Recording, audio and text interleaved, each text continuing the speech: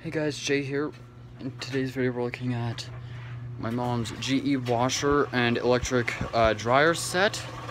So the washer is the GE Hydrowave model number GTAP 1000MWW, serial number DZ173465P.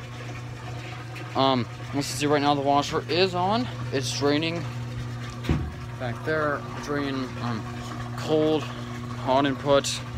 This thing has what's called an electromechanical design on the control, because basically what that is this dial's mechanical. See, it's pulled out. It's not flush mounted. There's no fancy LEDs up here or anything like that. And you have your variable selection knob, and you have cold, warm, and hot. This is also mechanical too. This thing has a magnetic lid switch. Here's the model number and stuff, because if you guys want to look that up. So yeah, the washer works well. Right now it's draining, as you can hear.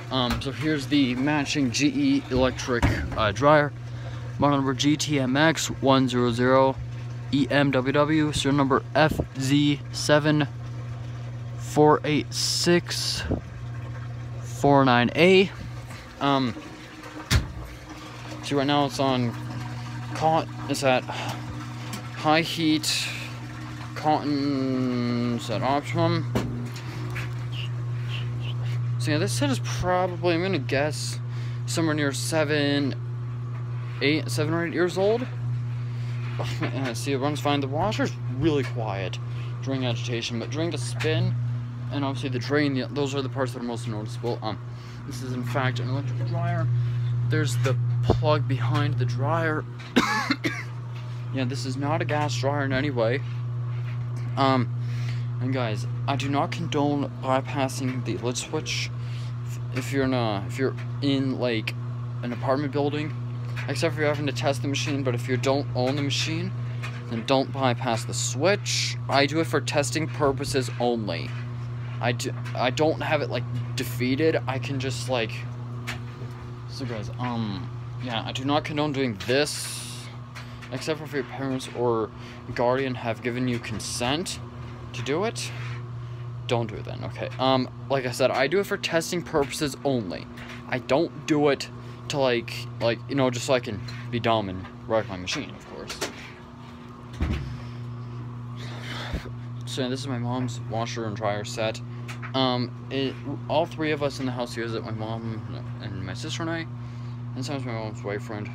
He'll come over, and then we all use this machine when mostly when we have laundry. Yeah. So guys, now as you can see, so there's the two machines right there. This one now is still draining.